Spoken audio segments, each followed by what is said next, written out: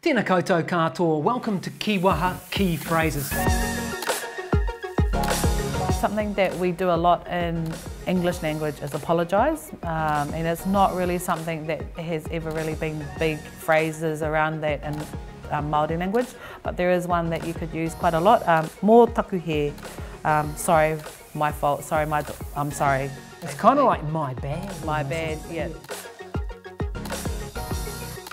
This is one that I get people saying to me at Radio New Zealand, but they say it in the Pākehā sense, but ka te patu tāringa, ka te patu tāringa, stop battering my ears. In the whakahoki kōrero, some of the feedback that comes in at times to Radio New Zealand, ka te patu tāringa, stop battering my ears. Not a bad one to use for kids if they are screaming out at you to take them to the pool or to the movies or whatever. Hoia tō waka, go for it. Hoia tō waka, that's a great one. That should be pretty much in everyone's vocabulary because it's not hard to do. Hoia tō waka. Yeah, hoia tō waka is basically paddling your waka. You know, go on, you paddle your waka, do it. Yep, you go your own way, you're good to go. This one slightly, it's not really insulting, but it's quite a good one to use. Whakaputa mōhio, whakaputa mōhio.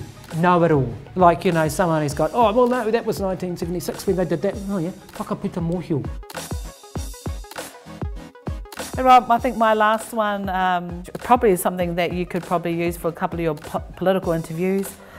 Kei te wāku koe I te kaho, scraping the bottom of the barrel. Oh, that's a good one. Yeah. That's a good one. Kōrero mai anō? Kei te wāku koe I te kaho. Nice. I'll use that one. Kōrero mai anō, good thing to say again in a conversation. Basically, speak to me again, say it again. A good one to have up your sleeve. Engari mō tēnā, not a chance. Engari mō tēnā. Short little phrase, oh, are you going to be the one that goes and gets the milk? Engari mō tēnā, not a chance. You must live in my house.